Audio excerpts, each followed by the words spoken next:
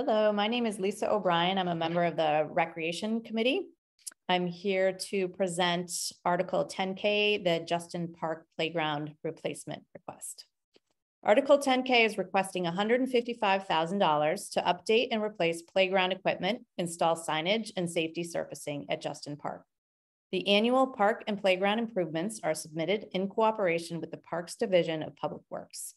This ongoing multi-year capital program to address safety and usability concerns ensure that the playground equipment, safety zones, and surfacing comply with CPSC, ASTM, and ADA standards.